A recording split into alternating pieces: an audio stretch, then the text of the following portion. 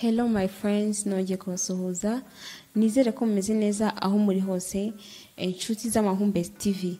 Kandi nkomeza kubashimira abakomeza kudukurikirana. Nizere ko ibintu byose bimeze neza. Kandi n'abashyashya kambibutse gukana subscribe, like, share na comment kugira ngo ibintu byose tuzadushyiraho bijye bikugeraho neza nta kibazo aho uzaba uri hose. Ikintu rero uyu munsi ngiye kuganiraho ni ikintu gikomeye cyane, ni ikintu gikomeye mu mubano w'abantu, ni ikintu kijyanye n'imibonano mpuzabitsina. Imibonano mpuzabitsina nkuko nabikubwiye ni ikintu gikomeye cyane, ni ikintu abantu bagomba kwitonderaho, ni ikintu kiba cyarahuje abantu babiri. Urumva imibonano mpuzabitsina ni ikintu mugomba kwishimiramo mwese muri babiri kandi kigomba kugenda neza. Iyo kitagenda neza rero cyangwa se kikaba kirimo ibindi bibazo, urumva hari igihe bishobora no kuba mwatandukana. Rero ni ikintu cyo kuba kigomba kugenda neza kandi mugomba kugikora, ntago abantu ushaka kubana batagikora.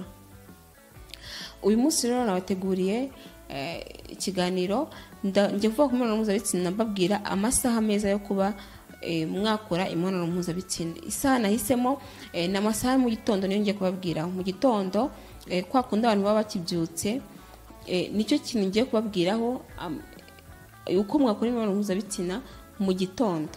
Uburyo ki cyangwa se abenshi uko babifata ntago ari ko bimeze, kuko abenshi usanga bavuga ngo ntibakora imibonano mpuzabitsina ntibayikora mu gitondo, baba bameze ukuntu, baba bari bubyukire mu bintu byinshi.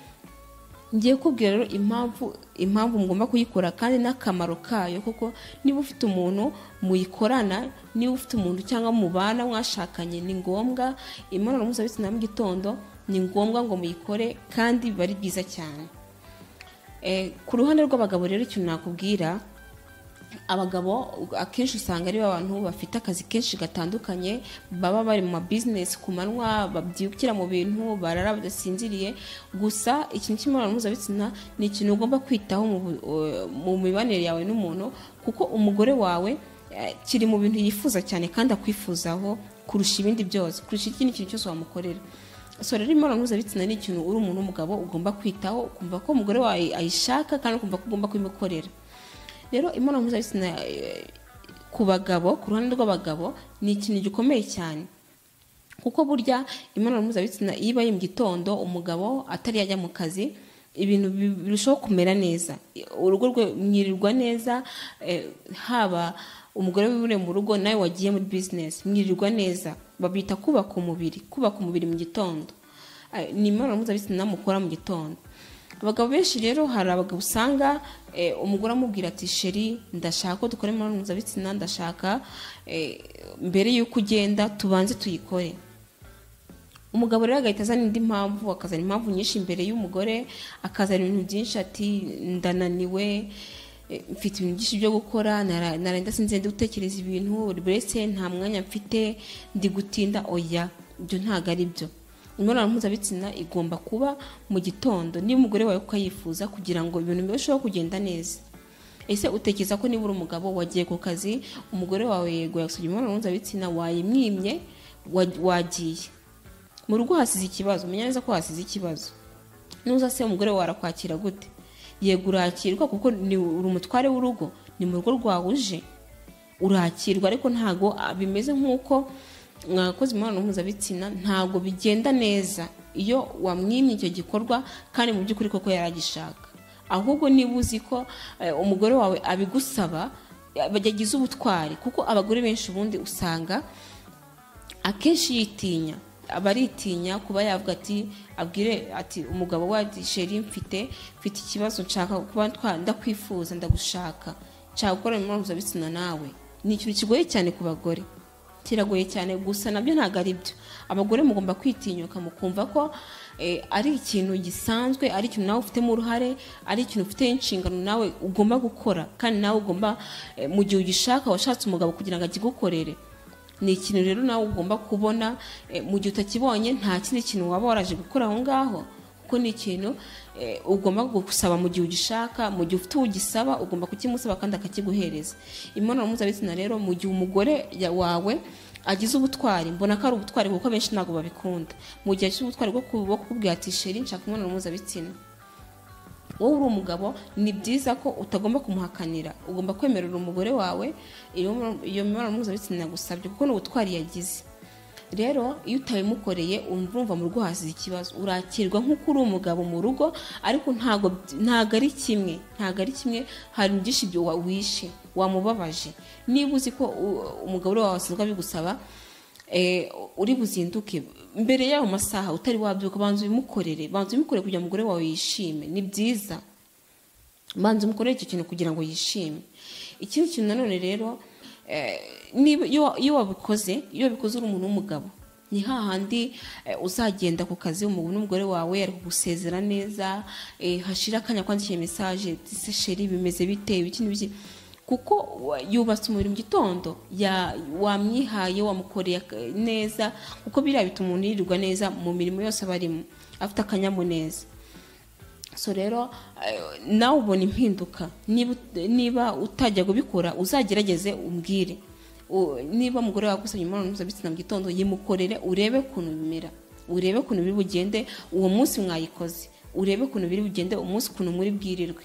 Ndabizi neza ko mwirirwa neza cyane.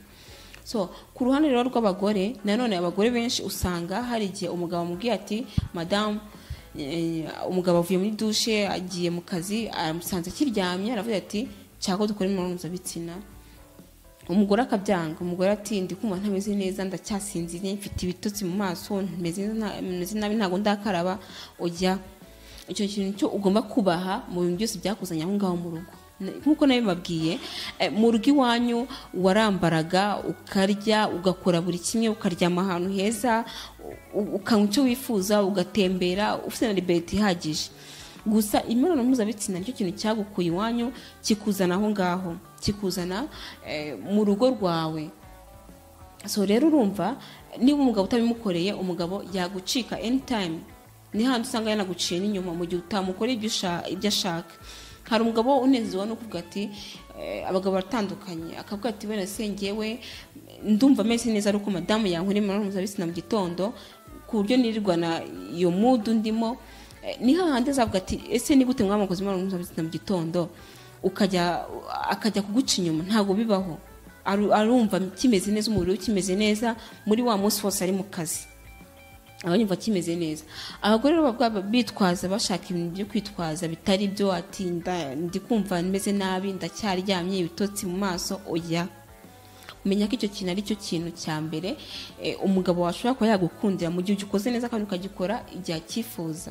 Umugabo wawe niba ashaka ko mukora imibonano mpuzabitsina, nicyo kintu yakuzaniye, ugomba kucyubaha ukakimukorera mu gihe agishaka. Imibonano mpuzabitsina ni ikintu gikomeye hagati y'umwana w'abantu, kuko niba umugabo wawe wamuhaye imibonano mpuzabitsina mu gitondo, mwayikoze mu gihe abishakaga, niho hantu uzatungurwa ubona kuzana gift, aratakemurwa kuzana impano utari witeze. Uri umuntu w'umugore, kuko yirirwa gutekerezaho, yibutse ibyo wamukoreye mu gitondo, yumvishe yishimye cyane mu kazi, yiwe yishimye, akwandikira ama SMS ati sheri umeze ute, ndaza mu kanya ndataha, gutyo, kubera ibyishimo mwari murimo mu gitondo by'imibonano mpuzabitsina. Ni ikintu gikomeye cyane rero. Abantu benshi bakunda kubyanga ati nta kintu bimaze, nta kintu. Oya, gusa biriya bituma umuntu yirirwa neza cyane, kuko nakubwiye ko bishobora no kurinda umugabo kuba yaguca inyuma mu gihe mukoze imibonano mpuzabitsina. Umugabo wawe ntago mu masaha 5 aba ategereje guca inyuma. Oya, kuko umubiri we uraba ukimeze neza. Kese niba ari ingeso, nkuko nababwiye abagabo bamwe bagenda bafite ingeso, ariko mu by'ukuri niba koko umugabo wawe yumva agukunze kandi wamukoreye icyo gikorwa ashakaga mu gitondo, ayo masaha 5 cyangwa se amasaha 10 ari bumare ku kazi, ntago ari gutekereze guca inyuma, ariko abakiri ku mubiri umeze neza, akiri muri mood. So ni ngombwa rero kubikora, kuko nakubwiye ko ashobora no kuzana gift, akagutungura, akagukorera ibintu byiza cyane utatekerezaga, kuko wamuhaye imibonano mpuzabitsina mu gitondo igihe arayikeneye. Rero abantu ntabwo mugomba guca amazi, mugomba kubyitaho. Ni ikintu kiba gikomeye, mugomba kuba mwakora muri mwebwe, mukumva ko ari ibintu bikenewe imibonano mpuzabitsina mu gihe umuntu mwashakanye ayikeneye, ukumva ko ufite inshingano, waba uri umugabo cyangwa uri umugore, ukumva ko ufite inshingano zo kuba mukora imibonano mpuzabitsina. Ni inshingano zawe ugomba gukora kandi utagomba kurengaho mu gihe ufite umuntu mwabanye. ibindi byose warabikoraga, ibindi byose mukora mu rugo iwanyu mbere warabikoraga, nta kintu na kimwe kiba kiri gishyashya uretse kuba mwakora imibonano mpuzabitsina. Rero imibonano mpuzabitsina mu gitondo ni ikintu nakubwira cyiza cyane. Niba utajya kugikora uzagerageze ugikore, wowe n'uwo mubana uzambwira, kuko uburyo muzirirwa ushobora no kujya ku kazi ari umuntu w'umugabo bakabona birirwanye neza, uri guseka, bakakubaza ese byagenze bite ko none atari ukwaje usanzwe wirirwa, byagenze batazi ibanga ari uko umugore wawe yagushimishije mu gitondo utari wajya mu kazi. So ni ikintu cyiza cyane rero, kuko uba wubatse umubiri. Nababwiye ko byitwa kubaka umubiri mu gitondo, ni ukubaka umubiri, ibintu bikarushaho kugenda ngana ku musozo. Rero reka kimwe mwebwe mwankurikiranye, kandi nizere ko bino bintu mwajyaga bamwe batabyitaho, mutabifata neza, ngo mbese gukora imibonano mpuzabitsina mu gitondo nta kintu bimaze. Nk'uko nabikubwiye rero, bituma umuntu arushaho kwirirwa neza, akirirwana akanyamuneza ahantu hose yirirwa, yaba ari mu mirimo, yaba ari hehe, kandi bigafasha. Burya imibonano mpuzabitsina iragenda neza mu bantu babana, mu mibanire y'abantu birushaho kugenda neza. Nawe umugore ushobora kubona ikintu ku mugabo wawe utari witeze surprise, cyangwa se umugore nawe akagukorera surprise uvuye mu kazi akagukorera akantu. So rero ni byiza ko ibyo bintu mugomba kubyitaho, kandi imibonano mpuzabitsina mu gitondo ni myiza cyane. Muzabikore rero, muzambwira ukuntu bimeze. Nkomeje kubashimira rero mwese mwankurikiranye ku nama mbagira, nkomeje kubashimira kuri comment zanyu mwampaye, kugira ngo ibintu bisho kugenda neza, mbetse menye nibyo muba mwifuza kumenya mu buzima bwanyu bwa buri munsi. Murakoze rero gukurikirana kino kiganiro. Bye bye, naho ubutaha.